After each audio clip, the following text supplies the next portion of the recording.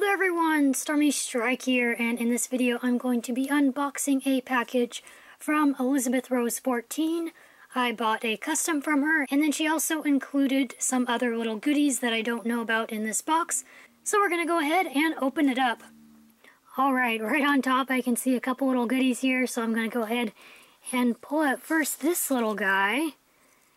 Oh, he's a little painted unicorn, but he is a little zombie unicorn. I'll try to provide a less cluttered backdrop here so you can get a little bit better look at him. One side he's this zombie colored, maybe he's more like a Frankenstein colored, but he's a Frankenstein zombie green with stitching. And then on his other side he is a little skeleton horse. That is super duper cool. Thank you so much, Elizabeth. This is so cute. Next up in here, I can't help but notice there looks like a little Funko Pop of Princess Celestia. Oh, isn't she just adorable? Oh my goodness, look at that mane. She has got so much mane going on. She is super duper cute. Thank you so much for her. She is adorable. Looks like there's a couple more little goodies kind of sitting down here. Here's a little dragon, a little purple and gold dragon. I believe these are little safari dragons. They're like little rubber dragons. They're really cute. He's even got a little bit of glitter in him, it looks like. Can you see the glitters? Can you see those glittery glitters? Also in here is a little Tsum Tsum. It's a little Stitch Tsum Tsum. How cute! He's a really pretty teal color and he has like little paint splotches on him. That is super adorable. Oh my gosh, thank you so much for including these little goodies. They're so cute. We'll get all this packing material out of the way. Here is the horse I bought in a pony pouch. But apparently this is not his actually correct pony pouch, so I'm going to be shipping this one back to her, and then she's going to be shipping me the correct one for this guy. But regardless, this is a really pretty pony pouch. If the one that's meant for him is half as pretty as this, I'll be super excited. This one is really cool, all glittery and galaxy-like. Alright, now that the box is out of the way, we should be able to unwrap him better here.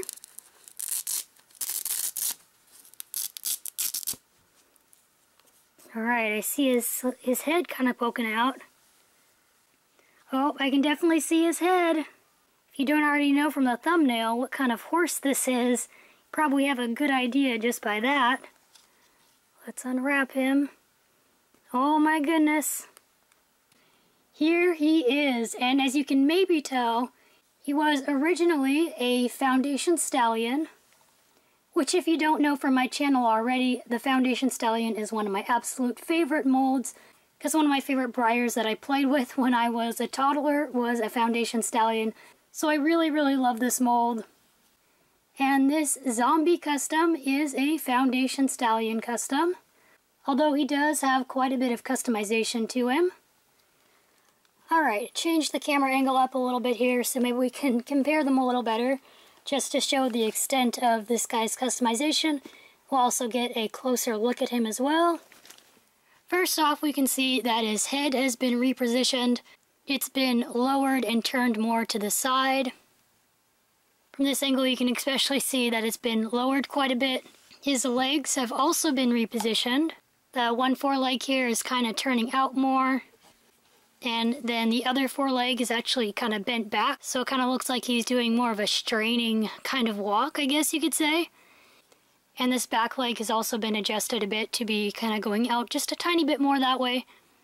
And I'm just pointing this out because I actually don't have a Foundation Stallion custom yet that's been like drastically customized at all. So I think it's fun to see what's been done to him to make him different. And as you can probably already tell, there's been quite a bit of sculpting and resculpting and stuff going on here as well. He now has an exposed spine, and also you can see like his hip bones and stuff. So quite a lot of work has been done to him. He's skinnier in appearance. Those bones are just like really sticking out. His tail looks like it's had some work done to it because now it's swishing to the side instead of being connected to the back leg here. His mane also looks like it's had some sculpting done to it. He's got a little bit more of a fuller mane on this side. And of course, we can't forget that really cool open bone jaw thing going on there. Alright, now that I've compared him to what a normal Foundation Stallion mold looks like, let's actually get some close-up detail of this awesome custom. Here he is in all his zombie glory. Now, I believe this guy is actually my very first, full-on zombie custom, too. I have thought about doing a zombie custom in the past, but I have never actually went through with making one yet.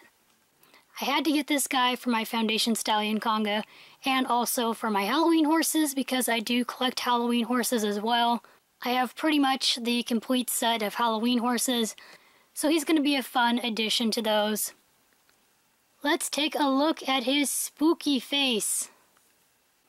Again, you can see that he's been altered so that he's got the jaw open there, and it goes back really far.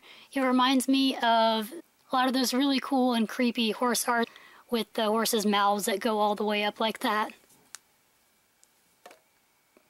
What I really like about this too is the detail of the teeth. He actually has little teeth sculpted and painted on.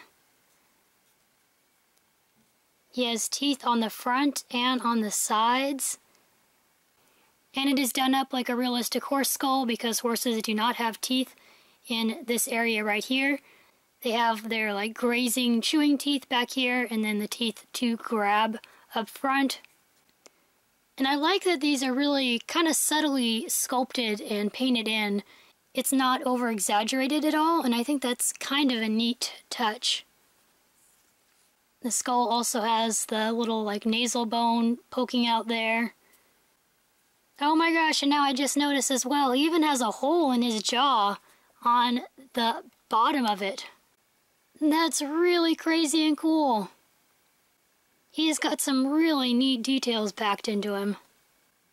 So on this side of his face, as you can see, he does not have an eye at all. He just has an eye socket right there.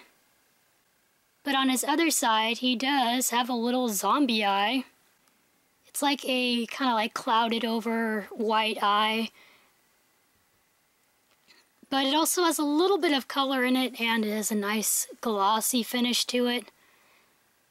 Definitely a very spooky looking zombie eye. On his body, he's got some neat details on him as well. He's got what kind of looks like pustule kind of stuff sort of going on here. Because it's got a kind of raised texture and it's kind of greenish. Then he's got what looks like little holes and cuts in his skin. He's a pretty creepy dude. He's got more of those details on this side. And some of it is even kind of glossed a little bit to give it more of that kind of gross, slimy look. Now, one of my favorite parts I think about this guy is the fact that he actually has holes in him so that you can see through him. You can really see that he's hollow and that he's got holes through him. I don't know, I just think that's super cool. He's got holes between his ribs. He's got a little bit of flesh kind of on top of his ribs there. Very cool and creepy.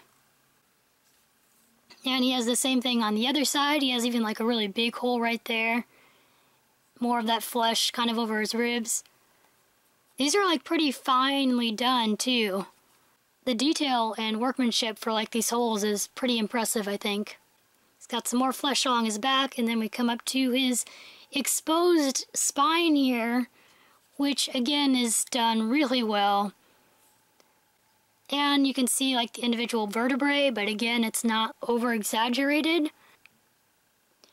Which, well, I do like when things are over-exaggerated sometimes too. This is really neat that it is done so subtly, it's so effectively.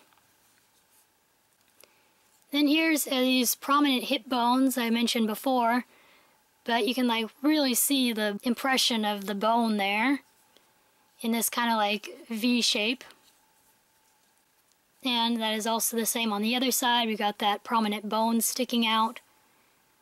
So you can tell this guy's been decaying for a little while.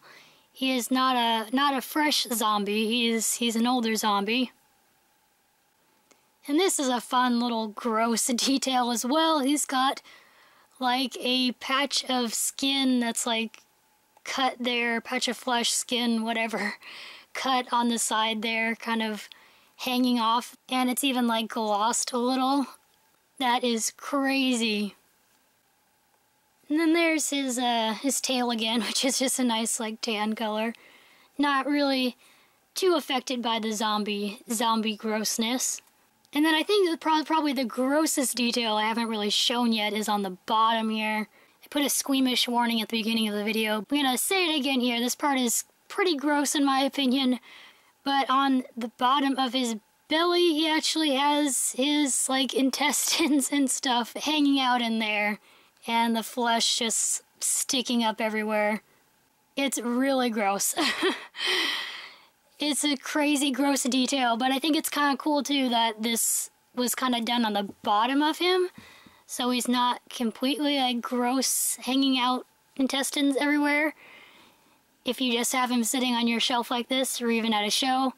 But if you really wanted to show that gross extra zombie detail, then you have it there. But again, just pretty impressive sculpting and paint work on this guy. I'm really, really impressed and happy with him. He is pretty gross and creepy. When it comes to like gore and stuff, I'm kind of like in between on like some stuff really grosses me out and then some stuff doesn't bother me at all. This guy doesn't really bother me at all. I think he's just very cool and gross and creepy in just the right way. He's not kind of overly gross, but just gross and creepy enough.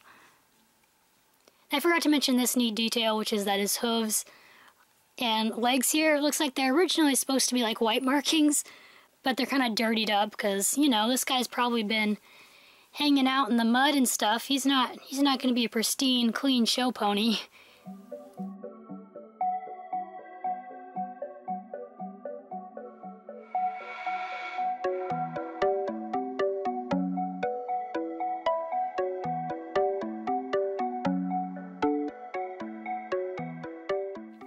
Thank you so much, Elizabeth, for mentioning this guy to me and letting me purchase him because he is really awesome. I'm really happy with him. I also love the extra little goodies you sent. And these guys are a fun little contrast to him. Like Princess Celestia next to him is a really, really strange combination. Thank you guys so much for watching. Let me know in the comments down below if you like zombie horses or if you're not really that into them. I hope you guys have an awesome day, and I will see you in the next video. Bye, everyone!